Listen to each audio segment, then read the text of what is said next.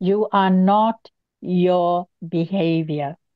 It allowed me to find myself in unpacking my inner childhood wounds, in looking for love, but I looked for it in the wrong places. What I see is that the people who have been working on themselves, they're more conscious about their environment as well. The key to emotional intelligence is self awareness. This life is not about reading a book, it's about diving into yourself and experiencing the transformation. Like, subscribe, and share. Hi everyone. Welcome in a new spontaneous conversations.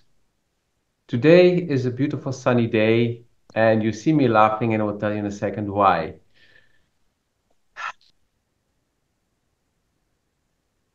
It is in this period of time that taking a deep breath, slowing down is crucial.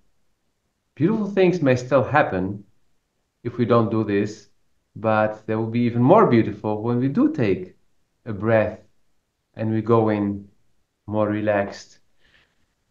Why I'm saying this, why I'm laughing, because my dear guest of today, Rahila Khan, who's located in South Africa, who is a dear friend of mine.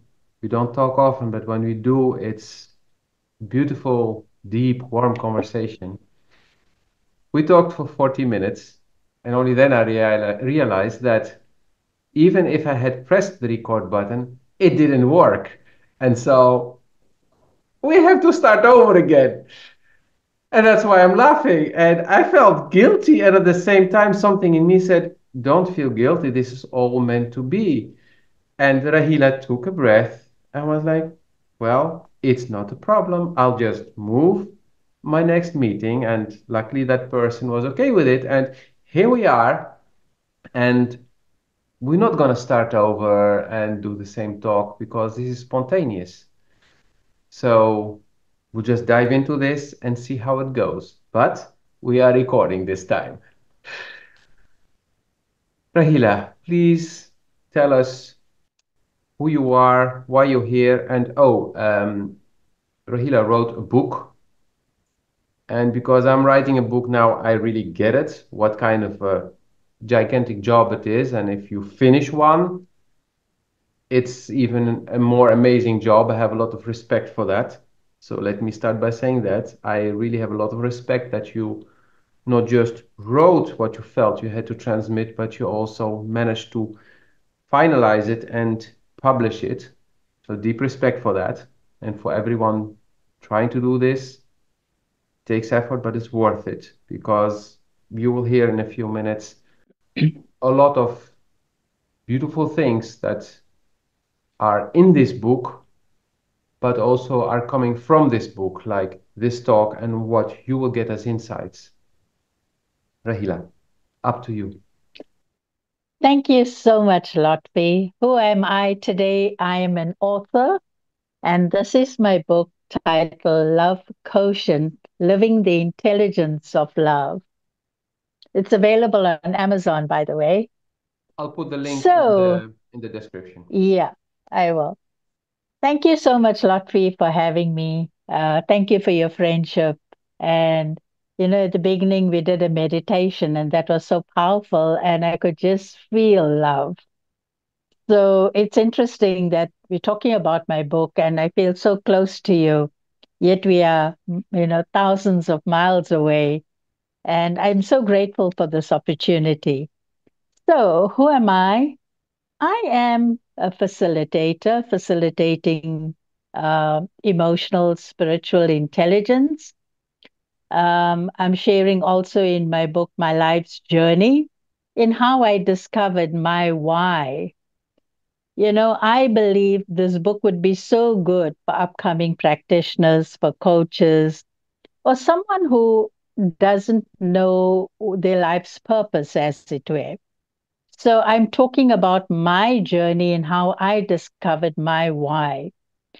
Um, and how I discovered my why was finding my 2 year old, my inner child, in why she was so unhappy as a kid. Why was it that she always cried? And I left no stone unturned in discovering, my healing path and discovering my why is my contribution to healing. So what I learned is the thing we need to learn the most we teach. The thing we need the most we give away. So I give away healing, and in turn, I receive a lot of healing. And that is my why. And in living my passion so gracefully, so organically, I'm able to also create abundance for myself because the fair exchange is an energy field of money. So my focus, as much as we need money, is on money, but it's about creating abundance and prosperity, not only for me, for my family, and all of humanity. What I also discovered in life, which I share in my book, is an equation which is called EQ plus SQ is greater than IQ.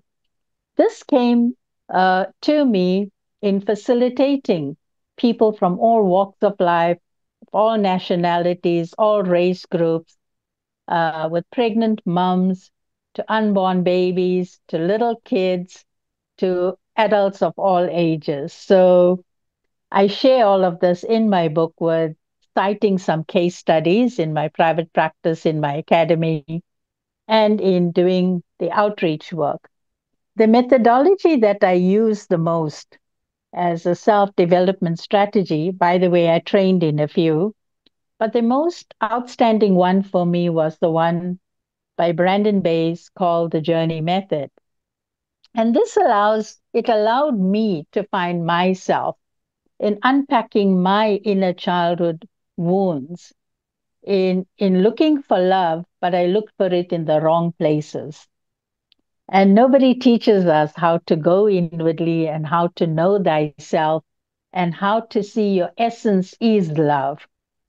Through my experiences over a span of 40 years, I discovered the main missing ingredient in humans is love. Hence, I titled my book Love. So, very quickly, Lotfi, I will talk to you about the first one being EQ. I believe EQ is so important in developing CEOs. So I develop CEOs of all ages So the because E stands for I'm emotion. The E stands for emotion for emotional, those who don't who are not emotional quotient. familiar. Yes. Yes, yes. So it's emotional intelligence. I believe that we need to become emotionally intelligent from a time a child is conceived in how we communicate as a couple to each other, in what our love language is, because science has shown that every cell in our body has intelligence. The body has the infinite intelligence to heal itself. Like if you have a wound, for example, within 2 days it will heal. So, in a similar way, conditioning, learned behavior, and negative patterns of behavior are learned. We learn it from our parents, we learn it from our ancestral lineage. So, the key to emotional intelligence is self awareness. What is it that our grandparents taught us, or what did we inherit from our ancestral lineage? What did we inherit? And if you can see in yourself and by observing your family members that there's certain things that are not sitting right, it's out of kilter. We need to go back and examine it and see, where did I learn to be so hard on myself? Where did I learn to be so judgmental? Where did I learn profanity? Where did I learn about drug addiction, for example? So these things were never spoken about previously. Yet there was a lot of intelligence and wisdom in our ancestral lineage. But somehow I think the communication skills were not there. So, what we are doing, we're bringing a balance of what is there and what we still need to learn. And if we marry the both, it's a winning recipe. So, with emotional intelligence, it's about understanding why we behave a certain way. We understand our emotions better? What are the negative ones? What are the positive ones? How can we enhance this to communicate better? And that's how we grow our self awareness. And then with spiritual intelligence, we learn more once we get the toxic emotions out, because we did this at the beginning, right? We are feeling a bit rushed, maybe a bit anxious and stressed. What did we do, Lotfi? We breathe. We breathe and we exhale and breathe and exhale. And then what did we do? We started feeling love. We started feeling the energy that set the tone for this recording. Can you see that? So, spiritual intelligence allows somebody to start feeling more. Everything is a vibration, everything is an energy frequency. So, emotional intelligence leads us to this. And when we start feeling from our heart center, what happens? We open into gratitude. We open into unconditional love for our parents. Yes, they might have been hard on us. Yes, they might have scolded us. They might have done horrible things, but they didn't know any better. You are not your behavior. Once you learn this through becoming emotionally intelligent, you find your divine self. And when you find your divine self, you will see that part of you, which is, like you said, our inner spirit shines, our divinity shines, our God self shines. And that then becomes greater than intellectual knowledge, because intellectual knowledge we can get at a click of a button on Google. But that does not make us emotionally intelligent and spiritually intelligent. You can gain a whole lot of training and learning in many disciplines, in dentistry, psychology, gynecology, you name it, it's all available on Google or in any textbook for that matter. So that is Even my psychology. equation. I mean, even psychology, you can read 100 books, but if you don't go inward, you will not evolve, you will not grow, you will not transform. You're on point with what you're saying. Thank you for bringing me back there, because I talk about that in the book as well. So, why is it important to come back here? Is that toxic emotion is an energy field which propels your negative behavior, as it were. Um, when there's an external trigger, something comes up from within you and you just lash out and you don't know why. So that is why we're saying the key to emotional intelligence is self awareness. So when you breathe, assuming you triggered me with something, okay, let's just say you didn't record this, right? And if I was not emotionally aware, then we'd be screaming. I'd be screaming at you. Say, how could you waste my time? What is wrong with you? You know, Lotfi. And I'll carry on. But what did I do? In that moment, I breathed in and said, oh, okay, it's fine. Because you're allowing the neurons from here, from behind the limbic part, to come to the neocortex brain. And then you are calm. See how simple self empowerment techniques are. If only you are aware in that moment. So we won't have road rage and the boss screaming at you and stuff like that. Because when you are calm, you're only going to attract people who are calm. When you're in love with yourself, you will only attract those who are in love with you. Look at how we met. We met through consciousness, a prayer that was put out for me, that I will only meet like minded kindred souls on LinkedIn. And through the networking, through the law of resonance, we met through another friend, and our network grows in that way. So we attract only the most amazing people to us,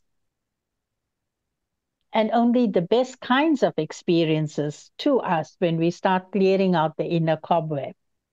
So, from emotional quotient to spiritual quotient to intellectual quotient, through my path of living my why, living my passion, living my life's purpose, in living love so graciously, I came to this next one, which is LQ, which is love quotient.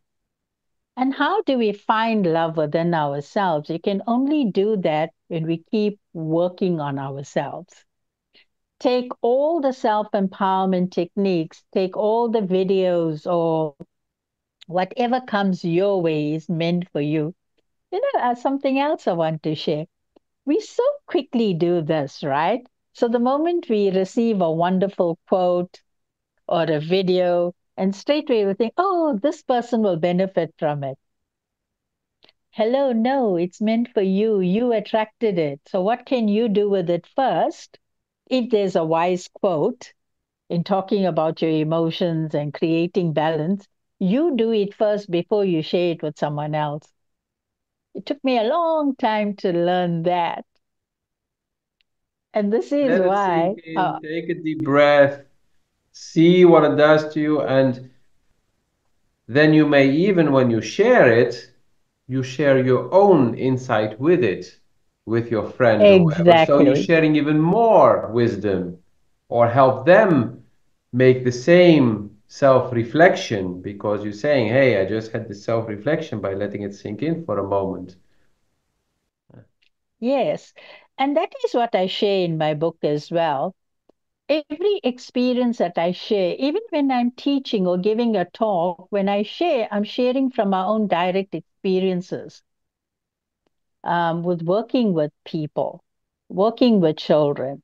And in sharing my experiences, somehow somebody will benefit from it, hopefully, even from this podcast or reading my book. So everything shows up in allowing us to learn and teach. The thing I needed to learn the most was how to heal myself. What do I teach? I teach healing. What do I do for a living? I heal. I'm not the healer. I'm in giving you the tools to heal yourself. So I'm just a conduit, channeling information or channeling wisdom in how you can discover your own innate potential. So what I share in the book and what I do is liberating humanity's potential.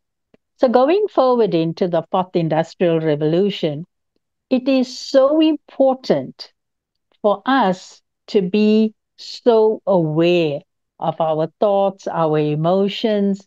Um, something I want to share with you.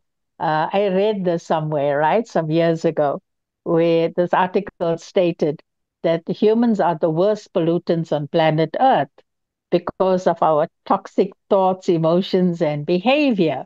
And then you will get somebody who will come and talk to you about climate change, or how do you how do you work and save the planet and eradicate pollution? How can somebody who's so polluted themselves promote cleansing of the environment? When your own inner environment is so cluttered, the outer world will reflect that. But when you're in peace, you will only experience peace. When your own inner biology, your own biochemistry is clean, your DNA is clean, you will only see beauty. So And coming back to the everything that we, pollution, what I see is that the people who have been working on themselves, they're more conscious about their environment as well. yes, Because yes, the outside world is a reflection of the inner world. So automatically, if you start working on yourself, you will also work on the outside world. Even if it's a yes, small thing, doesn't mean you need to do run desk things. It starts by not throwing trash on the street or cleaning up something or whatever, or allowing the flower to stay there. Go smell it, but you don't need to cut it and take it home. Let it be there for yeah. another person to see and have a big smile or smell it and Mm, get this beautiful feeling. mm. Might I add to that? I'm also a community development worker. You will also read about my community work and my outward reach from this work of emotional healing and empowerment. We work with the indigent communities in the very like almost like slum areas where there's no water, sewage, or the people are extremely poor. And therefore, I'm saying what I'm saying. We can't teach them to clean the environment. They need to clean from inside first. And I share that in how the self development strategies, when we help them to clean out all their hurt and pain, the environment changed. You can't talk to them about air pollution or pollution, as it were, with plastics and literally dirt, when they can't see that. They don't get it.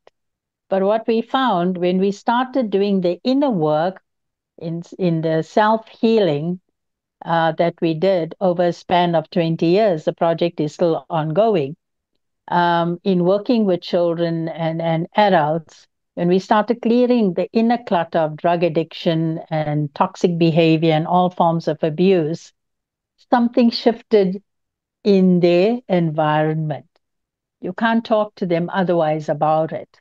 It just goes over the top of their heads. So, this is why emotional intelligence is so important, spiritual intelligence also, in teaching them when you pray for yourself and you believe there's a greater force out there, which we can call God or this infinite intelligence, their spiritual intelligence grows. And when I began clearing out the inner clutter, they began writing what kind of life they wanted. In being well educated, having better homes, guess what? That's exactly what they manifested. It has a ripple effect. So we can hold the space for ourselves in clearing out the inner clutter and then creating a better environment for ourselves, and then you pay it forward. And in consciousness, you get it. Everyone gets it because they can see how it's working. It's experiential. We can't always be talking about things. We can't always be talking about, oh, I'm feeling so angry. Oh, I have this illness. I'm just not in a good space. If that becomes your mantra, your life will become that. Our self talk needs to change. So, emotional intelligence with spiritual intelligence allows that to happen. Then the intellectual knowledge will come because that student who could not afford the education eventually gets a bursary. And that student is put into university, but he's already got the emotional intelligence, the spiritual intelligence, and now he's acquiring the textbook knowledge. And then he's learned how to love himself.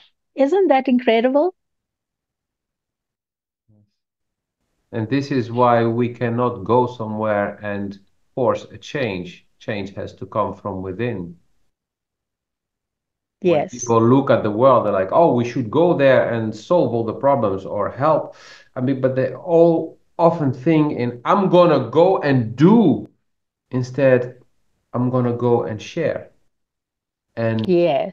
inspire people to do. Yes. I mean, You mentioned something very important as well. It's about caring, sharing, and nurturing. That is a model I take into companies that I work with in working with HR, because I feel instead of the hierarchy of the organogram, it's better if it's a halo, a circle of caring, nurturing, loving, caring, and nurturing. And that's where the love quotient comes in, because when we come with that energy field of loving, caring, and nurturing, everyone is equal, everyone is worthy of love and caring and nurturing. And when we start doing that, everyone else learns it too, you know? And the environment changes because you let go of the judgment, the criticism, and then you reach out from a place of compassion, of empathy. How may I help you? How can I be of support to you? I see there's a conflict here. How may I help you? What if we have to see a different perspective, in a very loving way rather than in a very authoritative way like the parents? So I think for me, I'm bringing in that kind of consciousness even into the workplace. It's critical that we do that, because if there are engineers and others who are gravitating towards building robots or looking at I feel we need these humans who are more aware, more highly evolved spiritually, to create these robots, so humanity can only benefit from it rather than destroying it. So Yeah, emotional and because if you spiritual put garbage in, you intelligence. get garbage out. Yeah, So you need to put love I in, you like will that get love out. acronym. Yeah, yeah, GIGO, garbage in, garbage out, you Yes. know? So if we don't clear out our inner clutter, can you imagine what robots would do with AI? It's the same in how somebody can be cloned by using AI and taking somebody's image and creating a fake someone. So we have to have very high levels of integrity in what we are doing for future humanity, with kindness, with love, small acts of kindness, like it's like droplets of water. It grows and grows and grows until it becomes a massive ocean. So I think it's important for each of us to contribute in that way. If we can contribute rather than contaminate, we're going to get somewhere. Now, when we are not emotionally aware, what happens? We start reacting. When there's a trigger, you're going to react and you're going to take off with somebody. Whereas when you are emotionally intelligent, you will learn how to respond rather than react. These words are very important. That must become our self talk, that must become our behavior. So, when we look at inner transformational work, and this is what I'm talking about because I even cite case studies through our project that we did for over 10 years at a correctional facility in working with humans who dealt with crime. These are hardened criminals that we work with, and I share my firsthand experiences about it and how they were led to believe you are not your behavior. They were stunned out of their skulls when we said this to them. They asked us, "Who are you?" Telling us this because nobody ever tells us this. You are not your behavior.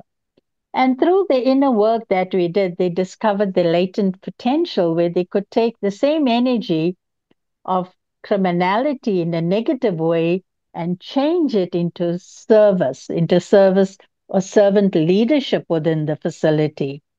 And that elevated them, and they had so much freedom, although they were in prison. They felt their souls were liberated when they were healed to a certain extent. Of course, Lotfi, this work is ongoing. It's a lifetime process work. I feel We so can't much become an gratitude overnight.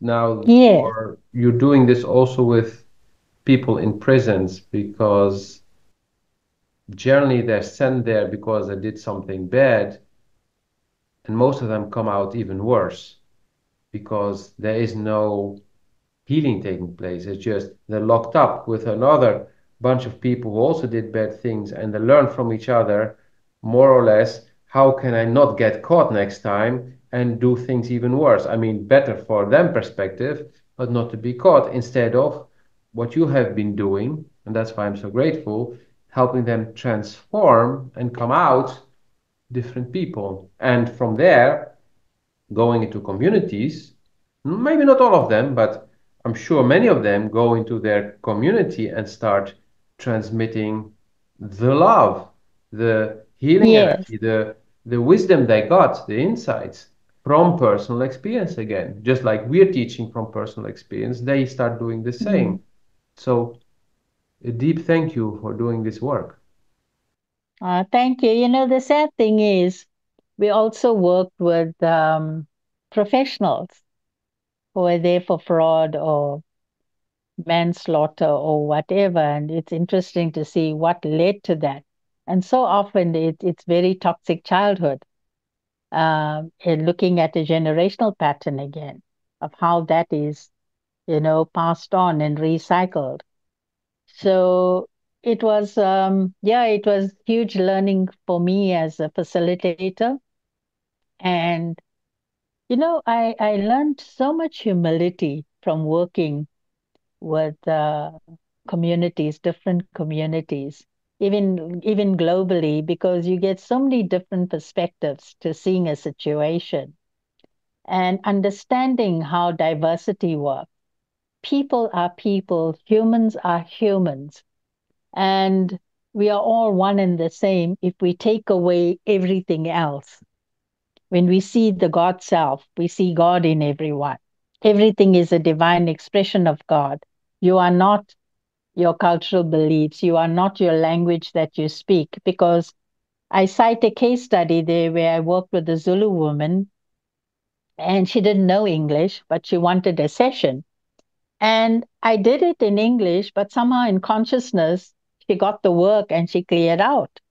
That was like amazing for me, a real wonder moment for me in, oh my God, I didn't even know I could do this, where you can talk. It's like music, where you don't need to know the language or what instrument is playing, but you know it's doing something inside of you and you just take to it. And I think this is what love does. This is what, the human potential can do when you're doing something good, and how somebody can take to you that you can save a life, you can transform somebody in the simplest ways. And I think this is what gives me the greatest sense of fulfillment. And this is why I wanted to share this in my book. Because my whole life story is in here, but I'm also talking about my ancestral lineage and what I had to clear out to find me, as in Rahila. Well, if you take out the label Rahila, I'm just light. I'm just I'm just an energy field. You become one with God in the universe then. Then you're fluid. Whatever you do is your essence. Love is an essence. It's who you are. And it's an energy field that others will gravitate, even animals will gravitate towards you. And you come into oneness because you find that balance. You find the wholeness inside of you that actually you don't need to fix anything.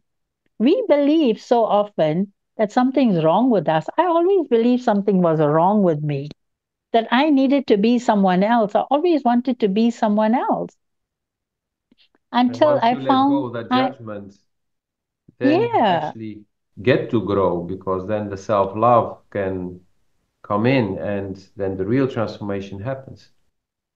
absolutely.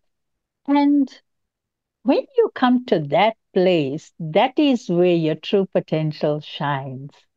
It's like that inner diamond that's there, that's covered with mud. Your essence is covered in mud by all the cobwebs of the past, which you're unaware of.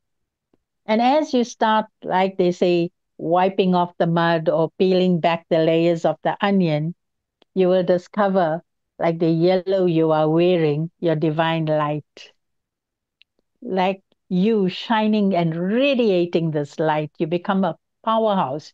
You become this beautiful, huge lighthouse for others, and they will be drawn to you. And that's where the greatest healing happens, when people are drawn to you and they seek something, they want to change. And that is where the greatest transformation happens, because you cannot impose anything on anyone. Change only You comes know, from within. absolutely. So like me, I'm a seeker of truth. I left no stone unturned to find out what happened in my parents' marriage. What was the fighting about, the daily arguments about? Why did I feel like I didn't belong? So in doing that, I found my light. And when you find your light, you give permission for others to shine theirs. And I think for me, that's the greatest gift that I discovered through the work that I'm doing. I don't even find it's like work. It's so beautiful. I feel like I can do this, what I'm doing, my life's purpose, 24/7, because I so love it. And to see the transformation, physically see the transformation when somebody's biochemistry changes, you Yes, know, it's that's like your heartwarming. whole world, yeah, your whole world comes alive. It's like the most amazing thing. And therefore, they say love is a miraculous cure for everything. I so believe that. So that is why I dedicated all my time. It took me like over 20 years to think about the book. What shall I write? And then I lost a dear fellow practitioner.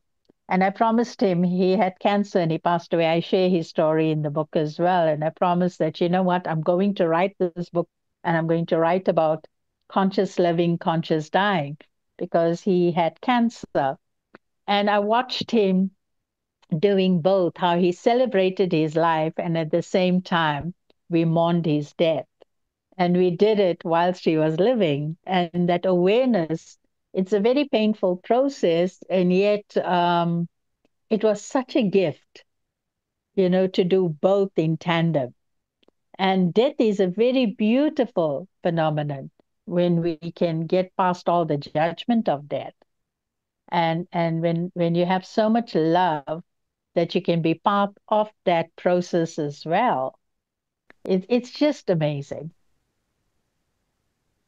Rahila, I want to thank you so much for the sharing. We are running out of time because of what we said earlier. I don't know what to say actually. I just feel a lot of gratitude. I feel to do another talk another day because there are things you touched lightly and they will be very valuable for people to hear, and they may even encourage them more to read the book and to dive into themselves, because this life is not about reading a book, it's about diving into yourself and experiencing the transformation. And so this is me just dropping this, and I want to thank you for your Thank you time. so much. And Thank you. I'll put in the description where people can find you. Sure. Um, if you have questions, please put them in the comments or contact one of us directly. Uh, in the links, you'll find how to contact. Take a moment now to let this sink in. Don't run to the next video or whatever you feel you need to do. Take a moment to let it sink in, because there's a lot to learn from this talk. Thank you again, Rahila. Have a wonderful Thank day. you, Lotfi. Thank you. I'm so honored and privileged that you offered to record more. I will definitely make the time because I feel the messages have to be shared. So I'm happy to dedicate time to talk about these things. Thank Thank you, thank you, thank you. Have a fabulous day. you too, everyone. A beautiful day and Infinite much love. blessings to you and everyone else. Like, subscribe, and share.